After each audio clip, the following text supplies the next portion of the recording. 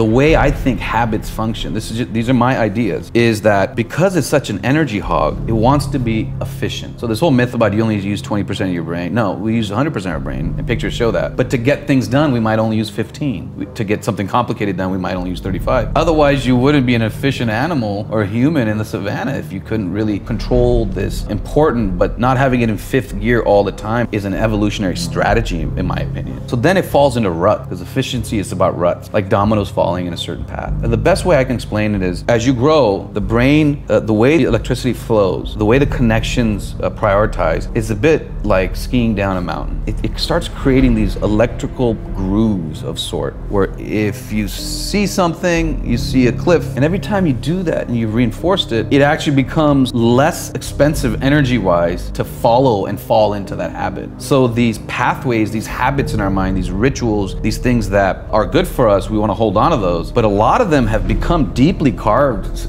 routes down the mountain. And filling those in, burying them, and finding healthier ones is going to be an energy expending process. The effort will be harder in the beginning, and then as you create a new route down the mountain, you can condition yourself to having more favorable and constructive responses. That's the best way I can explain is why effort will lead to change, and your most effort will be spent in the beginning, and then you can change your emotional and cognitive responses by conditioning yourself to find a different route down the mountain.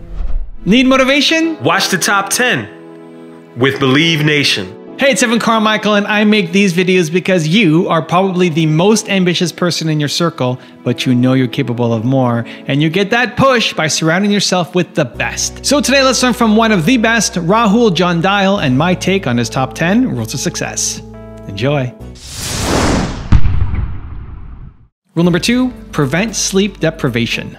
Sleep deprivation is unhealthy. On occasion, it's okay, but prolonged sleep deprivation is not good for you. It gives you diseases. For a short trip like this, I'm familiar with sleep deprivation. I did surgical training in the States before they limited the hours to 88. And I mean, we were doing 40-hour shifts. For me, when I'm sleep deprived, I become disinhibited, more candid, a bit more jovial. I think that works for me during this trip. So I'm okay with it. But for most people, they should understand that we, as well as plants, grew on a planet that has a revolution. And so it's a diurnal basis of not just our sleep patterns, but the DNA in our tissue changes at night and during day. We're meant to cycle that way. And it's not from the pineal gland and melatonin that regulates it. It's actually from a suprachiasmatic nucleus. It's a fancy term for a structure hanging down beneath your brain that you can access through your nose. And it is based on a 24-hour clock. And a recent Nobel Prize was given to it. So the getting into a rhythm of day and night is extremely important for your health. It is designed not just in your brain, but in the DNA readouts in your liver and your muscle and your intestines. So it's mind-body regulation that the sun and the setting sun and the rising sun does. Rule number 3, get more vitamins. I'm not talking about being skinny or fat or heavy or obese or underweight. I'm not talking about any of those things. The things you eat, regardless of your weight, can help preserve the flesh of your brain. And that's the Mediterranean diet. So I would have added salmon a couple of times, and if you're vegan, you could. There are vegetables that add that sort of omega-3s in there. Yeah. I would have said, look, this has to be a part of what you eat, even if you're eating French fries every day. Yeah, I'm not telling you what not to eat. Yeah, right. But make sure you have this at least. This vitamin, this nature's true vitamins, right, for your brain. I would have taught them that, and sort of the emotional coping skills. And now we've gone over why that's important, that for these things to work, they're a multi-decade, they're a glacial process. Yeah. It's not, what can we take tomorrow? Can I take this pill and it'll fix everything? If there was one, I'd be taking it, I'd share it with you. I'm not against it, actually. there isn't one. And when you think of the brain and the ways we've tried to conceptualize them today, you can imagine one pill ain't gonna fix all of that. The other thing that I find interesting is when they're born, they actually have more neurons than they hold on to. And that was one, when you said in surgery, like there was an aha moment, I was like, can you do that? Well, in neuroscience, there was this one aha moment for me. It's like, they have more of those neurons, those jellyfish, when they're young than when they're older? So you're born with the biggest block of marble. Wow. And you shave off what you don't use, because the brain is an energy hog, right? So it wants to be efficient. So if you see that there will be a pruning of the diversity of neurons, and then certain things will have better connections and stay in there. If you know there's a culling coming for the diversity of neurons, the most broad types of neurons, I think it's important to let them have the most broad types of life experiences, so they hold on to those as they get older, and then they can choose what they want to do and shave off a few they ain't using anymore, right? Right. So that it's called pruning. Okay. The human brain in kids will go through pruning. And people are like, what does that mean? Well, we're born and we can't walk, and then we learn to walk, so some changes are going on. Well, the changes are also going on up here. You're born with a lot and you're shaving certain things down. Diversity of experiences, I think, are very important. So I took them traveling with me all around the world, like each of them, 8 trips around the world each. Wow. And that's when we did all our vibing, bonding, talking, hanging. And of course, took them to all the practices and games and stuff like that, but the diversity of experiences is important to me. That could be with grandma, cookies, different cookies. It doesn't have to be all that helps prune the brain and optimize the brain. Yeah, so that helps. A diversity of experiences will let them have the widest repertoire of neurons. As opposed to limiting their experiences. Yeah, because then the brain will shave off the stuff it doesn't do. If you tie one hand behind the back, certain neurons will fall away. So we want to keep those neurons as long as you can. And that's my second point. I got a buddy who's an Olympian in England. He's a pentathlete, Greg White, and he made a great point. I was a decathlete in college. Oh, were you? Yeah. It's just fascinating to see. It was amazing, man. It's a great experience. I've always tried to be sort of a decathlete in life. In life, me too. Yeah, I want to enjoy. It's not that I want to be good at a lot of different things. I want to see what it looks like when you get to be good at certain things. Exactly. Because you get into different worlds like this one, right? But the other thing is that proprioception, which should be cultivated in my mind, which is the knowing your arm is up or down. And so Greg and we talked about it. It would be fun for everybody should play as much as to their capacity, because I know people have children with intellectual or physical disabilities, but similarly, getting them physically is teaching them how to do somersaults, putting them in not that they're going to be gymnasts, but handstands and backflips but some sort of sporting, they call it sporting over there, like exposure, so they're fully coordinated with their bodies. I think that's an important, whether that translates to less falls as grandma when they become grandparents, I don't know, but the full integration of brain to physical coordination, I think, would be an interesting one. Using the mouse with their left hand, using the fork with their left hand, forcing those neurons to stay relevant. Yes. Right? So that's in experiences, and that's number 2. I would say in movement, and then number 3 is what we talked about is teaching them what should be eaten. I think it's easy to say. I had this conversation with one of my sons the other day. I was like, try to eat this regardless of what else you eat. Right. Because there are things in fatty fish, certain vegetables, and plants that's separate from the junk food, separate from all the other bad stuff you might eat or good. I mean, it's delicious, man. Happiness is important. I eat some junk food, but I have tried hard since I learned about this to be on the Mediterranean diet. Yeah, or to add plants and omega-3s, and however you want to do that. Wow.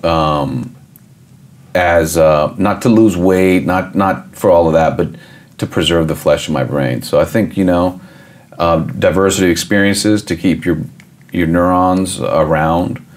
Lots of movement and coordination training to keep those neurons engaged, and then eat plants. Yeah. To keep the flesh going. Rule number 4, eat for your brain. If you want to kick the mind diet into next gear, and you're thinking, I don't want to just stave off brain degeneration, right? Like, what if you wanted to work on focus and cognition?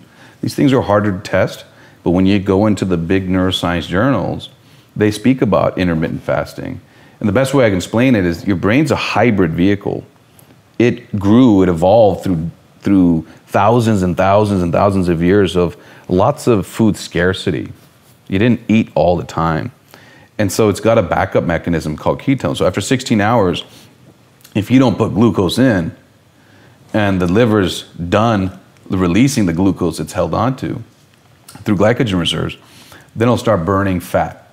It'll clip off those oxygens and hydrogens, and they'll make ketones out of it. Intermittent fasting can also help you lose weight. I think that's why most people are interested in it. But it's the way the brain prefers to get its fuel source. And it's based on a diet, lessons about dieting learned through controlling epilepsy and seizures in kids in areas where there's no medicine. So I was in Ukraine, and when they don't have medicine or a type of seizure, seizure is abnormal electrical activity of the brain, just like an arrhythmia would be an abnormal electrical activity of the heart. They would just feed them all-fat diet. You could smell it in the hospitals. So something about an all-fat diet forcing you into just using ketones. Now, intermittent fasting is back and forth, glucose and then ketones, glucose and then ketones. But for kids, if you just get them almost nearly all ketone as the source that goes up to the brain through an all-fat diet, their seizure rates go down. You know, so that's proof that food changes mind, because the mind is the electricity sparking through that flesh.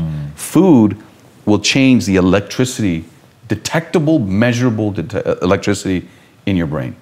Food affects mind, food affects brain. With that premise, we can talk about, okay, mind diet will hold off dementia, and intermittent fasting might make you feel like you've had a cup of coffee once you get in a rhythm. It's not gonna make you smarter, but it'll bring you to your most focused, to bring you to your most attentive. It's not good, oh, I'm intermittent fasting and now I can do physics. It's not like that. It's your personal best.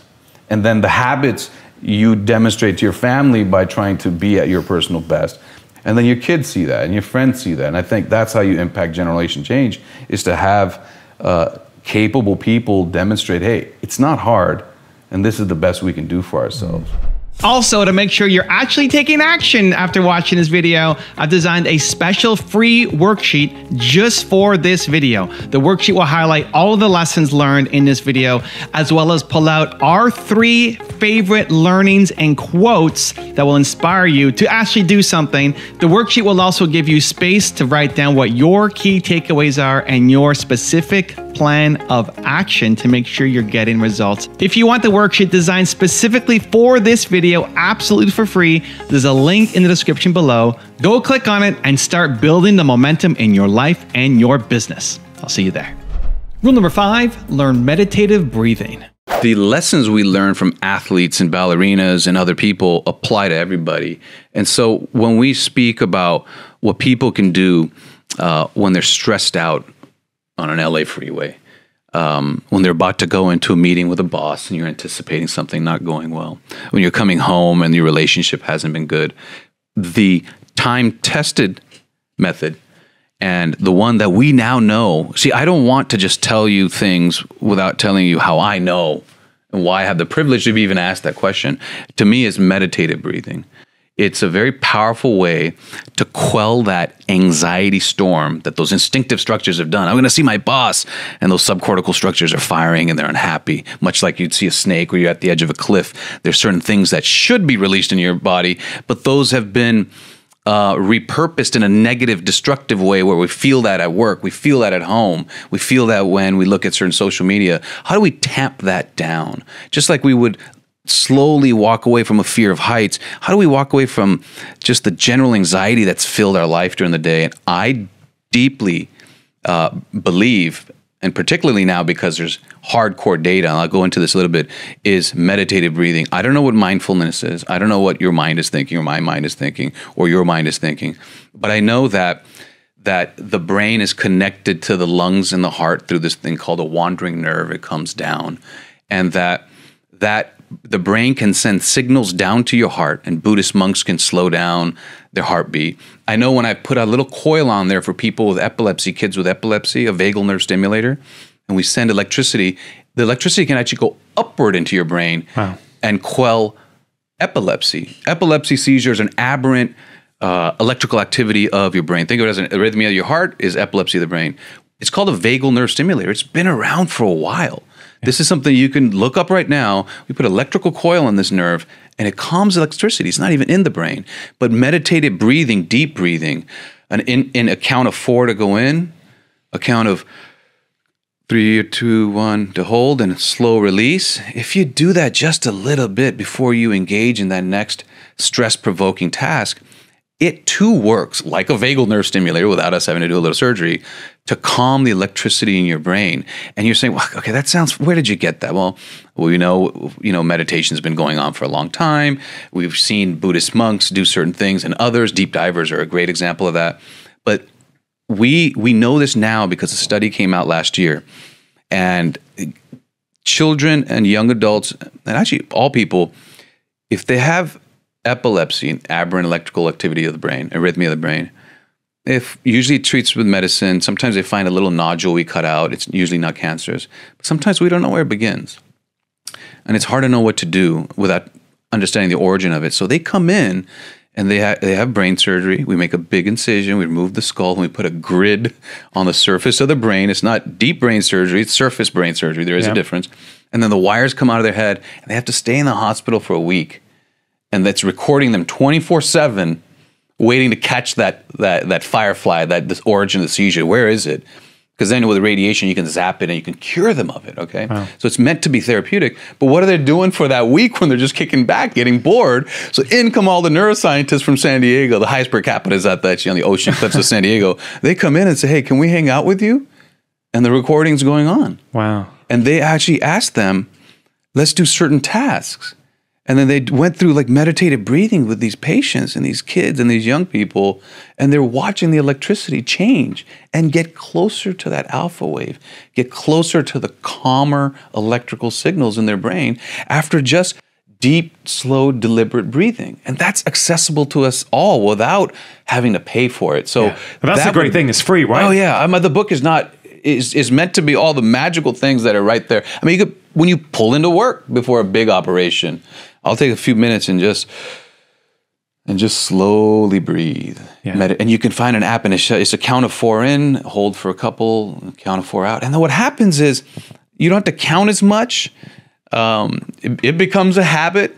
It becomes a part of your routine. It's free. You don't have to do it for 30 minutes. You're not going to be walking on coals and all the exaggerated things people think about. It is a resource available to you that has been harnessed for millennia, and that now you have crazy brain surgeons providing you the electrical proof if you're a skeptical kind of person. To me, that's magic. Rule number 6, build your resilience. I guess the first thing I would say is, at this moment when you're talking to me, I've been in better psychological places in my life. I'm going through a difficult time. Interesting. That doesn't mean I think everybody in this country right. is probably on that same right, and through other personal things and stuff like that. And what I like to do first of all is let's go to the concepts, and that way we can back the story in it, right? Like so, resilience is a word I hear all the time, and I struggle with that word a lot because I'm seeing it in pop magazines and stuff like that, and I'm starting to see my patients and other people feel like, oh, I didn't deal well with that diagnosis. Maybe I'm not resilient. No, that's not. It's not meant to make you feel bad about yourself. First of all, but when I looked into that, I found that there were 2 types of resilience. From engineering is just you take a stress or a strain and then you come back to your natural shape or your original. This is different. Psychologically, it's more about. There's 2 types in my opinion: systemic resilience. You're battle tested, you've gone through a lot, and now there's a new situation you're in. You come with a certain resiliency that you built through your life. You carry it with you, and that lets you handle what's coming your way. It does depend on what's coming your way. Did you get into a car accident or did you lose a child? Very different. Then there's processive resilience. That's what you're going to bring to the fight that you don't even know yet. And those definitions leave us completely wide open to however we're coping right now. That's right.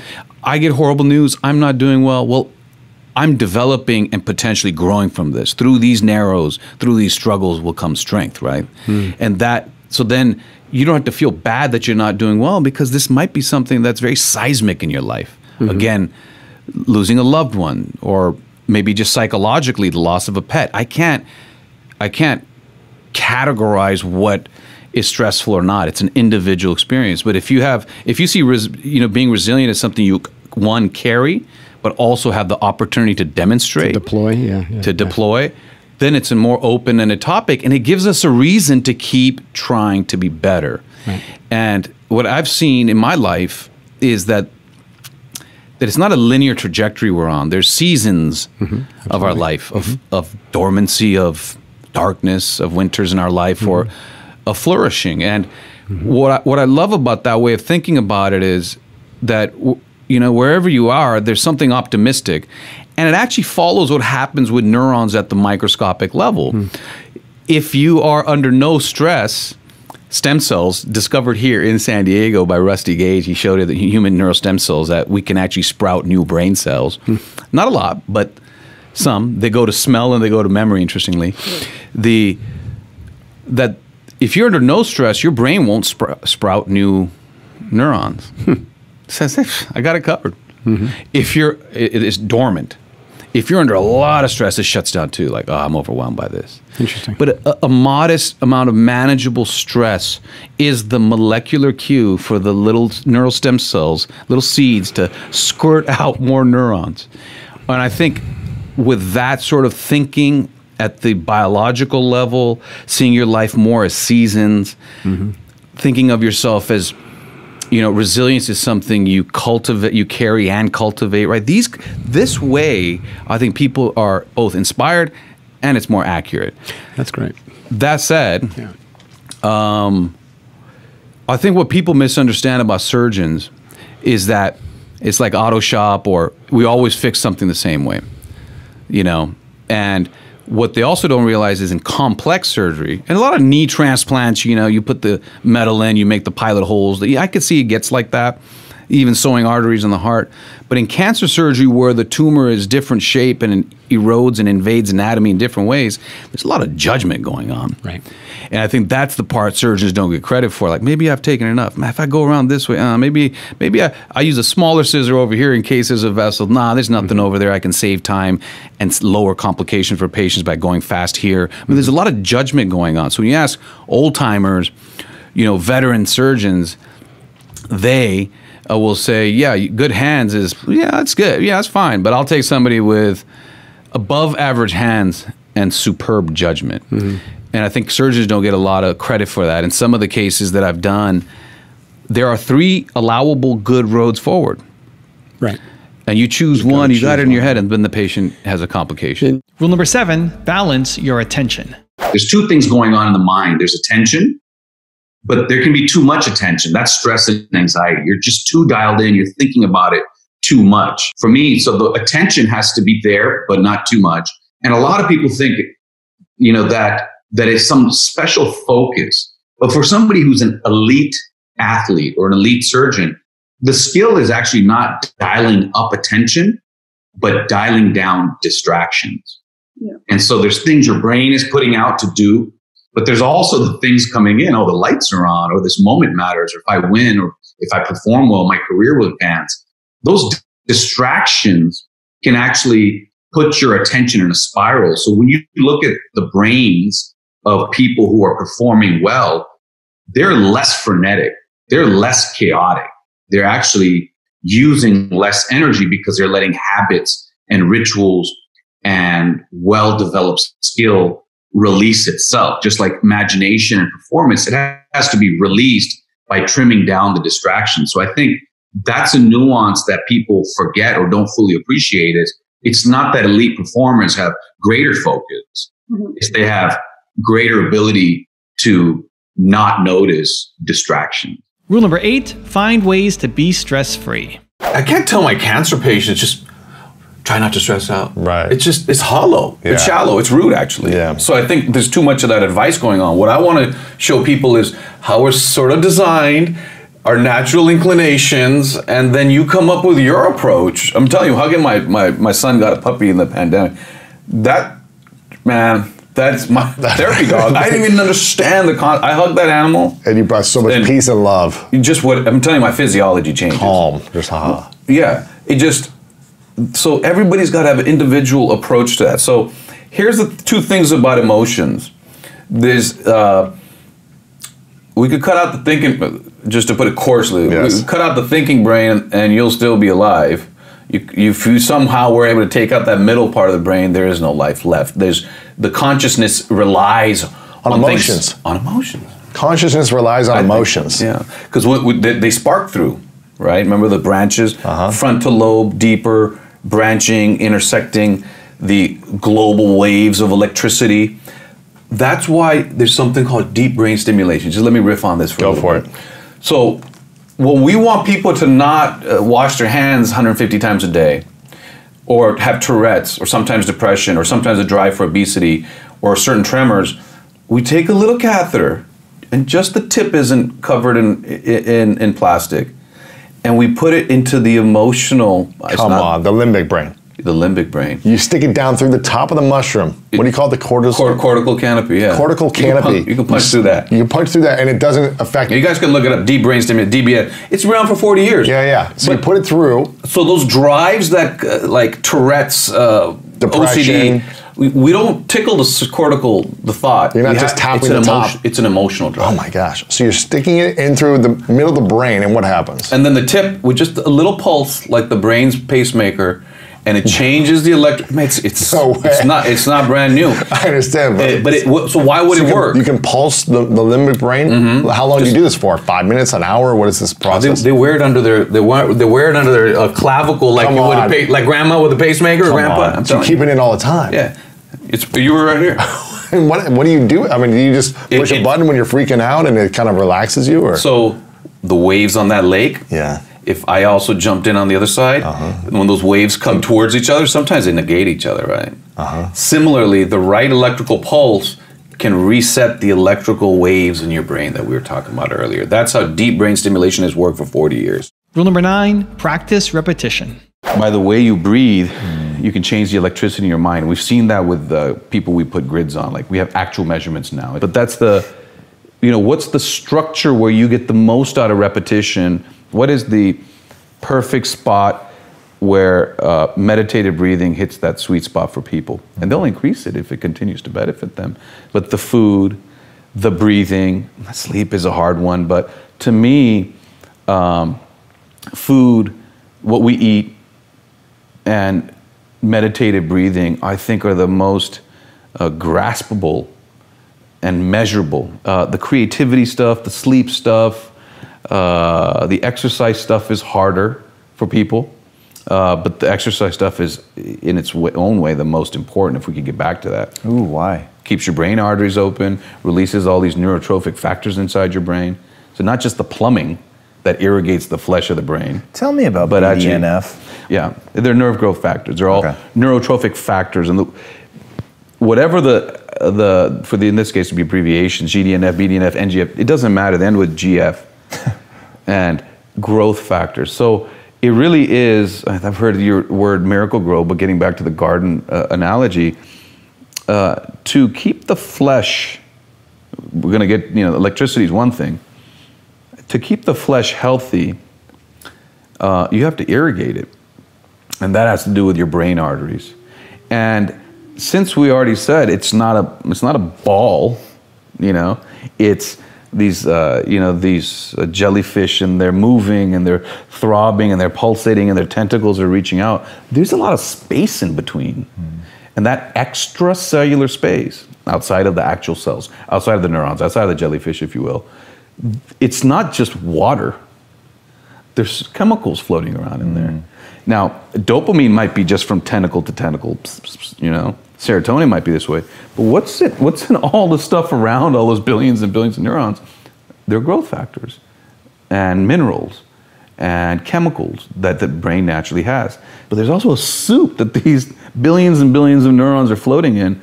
BDNF is a key component of that soup that helps regulate the health of each of those jellyfish or neurons. And we can trigger more of that through exercise. Yeah, you exercise and it releases it, it showers itself. It's not like the thigh muscle sends it up to the brain. The brain says, hey, I'm feeling good, this is good, I like this. I'm gonna create a new rut. I'm gonna remind you, you feel good when you run. The brain will shower itself with growth factors. There are growth factors. The brain says, hey, you know, the electrochemical balance is better with those. So I think that's where you get the runner's high. You know, it's not just adrenaline. It's not dopamine is a happy chemical. I'm jacked up, I'm on adrenaline. It's just such a complex ecosystem. And rather than feeling intimidated by that, to me, I just see opportunities on how people can, you know, improve their lives. And rule number 10, the last one before some very special bonus clips, is set boundaries in using technology. The phone thing is a very interesting conundrum. It is the way in which they engage the world, but it's also the way the world can actually lead them to the wrong path. I mean, not just the phone. 13 Reasons Why came out. There's a little bit of a spike in suicides. I don't know what to make of that. You know, I want them to know about it, but I didn't know what to make of that. We know what Facebook and politics, that those rules weren't set right. So I love what you're saying about, listen, these devices aren't going anywhere. The television's not going anywhere. Rock and roll's not going anywhere. Drugs aren't going anywhere. But how do we structure some boundaries and constraints within those devices so people who use them in a destructive manner have some triggers? For example, gamblers, they don't ingest a drug, yet they do all kinds of, they can have an addiction that's equally addictive and destructive as cocaine, and they never put a chemical inside their body. So casinos have certain things with gamblers and rules. There's gambling hotlines. You start to put things in. I think for some of the kids that cannot manage and choose a healthy digital diet, or actually even a food diet, there should be some boundaries. Maybe what we did with supersize at McDonald's also needs to apply within Facebook and Instagram. And, you know, YouTube is now making a kids channel because maybe it's not good to have kids channels and porn on the same thing. Yeah. So those constraints, without being too stifling, because I tell my kids, I want to be allowed to make bad decisions. I don't want too many constraints. I just want to know the truth about them. And I think you've hit it perfectly. What's the way to let them have it, but set some boundaries up so they know when they're getting into dangerous terrain? The life at its depths also reveals its heights, meaning that people who are struggling can also demonstrate tremendous powers and strength and growth that they didn't know they had in them. And to witness that has been powerful. And the second thing I would say is that no triumph or tragedy is forever. And I have seen that in families going through very difficult stuff. And so if we see our lives and the moments in our lives as seasons, enjoy where you're at. And if you find yourself in a difficult place, you know, that too shall pass and there will be a new season after that. Those are the lessons I've learned. Nobody wishes cancer upon somebody else or on you know. So it's not like, you know, it's not like this thing, like, it's not an opportunity. And I don't want to ever present it that way. But those that have coped well, they invariably say, I wish I would have lived my life the way I am now after a cancer diagnosis. Oh, man. Like, I wish I would have lived my life having seen the finish line relatively, because it changes how they live. And they're not sad. It's a generalization. Like I said, some have suffered. Many have suffered. But they wish that they would have made quality of life a priority throughout life, not after the cancer diagnosis. So something about seeing the finish line on the horizon makes people go, I don't like that guy. I'm not going to see him much. Right. This is something I enjoy. I want to, you know, they get after it. They get to the business of living in the way they want to deep down inside, but often have been encumbered by the weirdness of interpersonal relationships society and career and society. Pressure and everything else. I mean, I've met over 10,000 people and opened over 3,000 skulls, and the journey that comes from before and after. And that's what happened the last 4 or 5 years is I started to step back and say, wow, this is a masterclass in humanity. And I would say they do have a lot of regrets about time wasted. And part of our, part of the things we measure for cancer drugs and cancer treatments is quality of life. We don't really ask that if you're going to get a knee replacement, but if there's a cancer treatment, we ask that. I'd say most of them will simply say, I don't know why this phrase quality of life was only introduced to me after a cancer diagnosis. They wish that they would have made quality of life a priority before the finish line was brought within a few years in front of them. Now, they do it all in different ways. Some of them say, why am I worrying? Some of them, the material things, the encumbrances, the frustrations, a lot of times they go away. Certain people they cut out of their lives that they always wanted to. I mean, there's an immediacy to focusing on what brings them joy and happiness while still taking care of tremendous responsibility, dealing with cancer centers and all of that. So when I see them do that, I think, maybe that's the lesson for me. That's the gift they've given me, that at 48 to not take, not to take the time ahead of me for granted. I know that's not a specific example, but I would say the lesson here is that phrase, quality of life is not something we need to think about after we get sick, but really before we get sick. From all of this that you've been through, you've literally, once again, for me, it's fascinating being in those. You've seen people not make it. You've seen people make insane recoveries. You've seen lives changed, I would guess, pretty often. What's the biggest thing that you've taken away from it? Like, how has it affected the way you live your life outside of the hospital? That's a good question. I think the obvious answer people expect is, well, you're a cancer surgeon. Yeah. You must, understand how precious life is and how randomly disease can strike.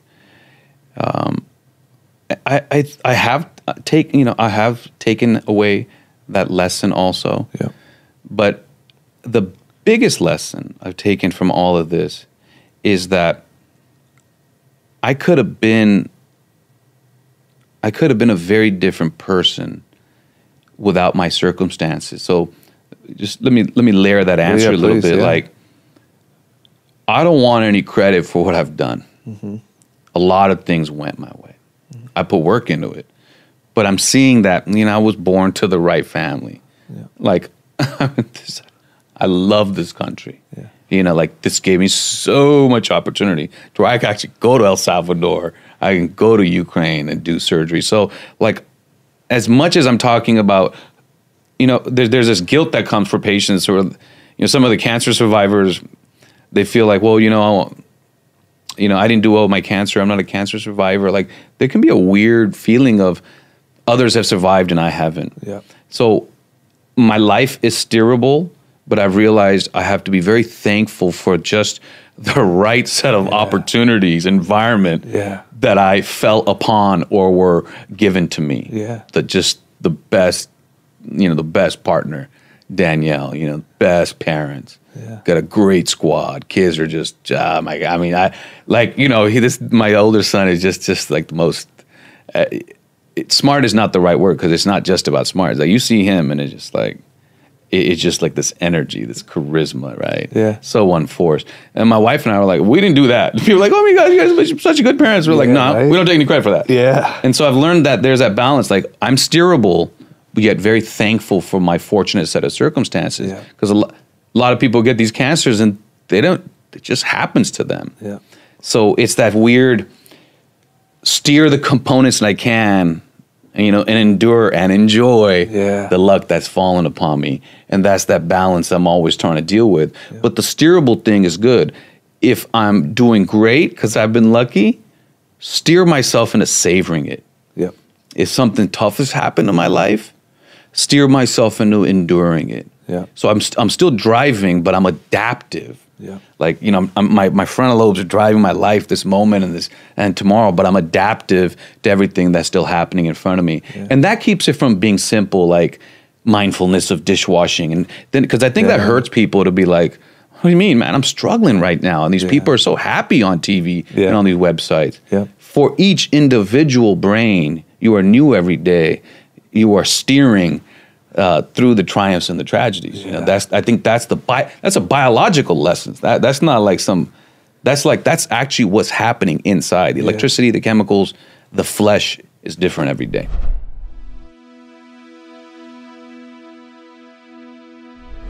Because you made it this far in a video, I want to celebrate you. Most people start and don't finish. Most people never actually follow through. Most people say they want something, but they don't ever do the work to actually get it. But you are different. You are special. Believe Nation, you made it here all the way to the end, and I love you. So as a special celebration, if you put a hashtag Believe down in the comments below on this video, I will showcase you and celebrate you somewhere on the screen in a future video because you are awesome. For 10 more amazing rules from Andrew Huberman, check the video right there next to me. I think you'll love it.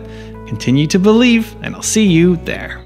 In fact, there's a much better way to maintain ongoing action toward a goal that also involves visualization, but it turns out it's not about visualizing success. It's about visualizing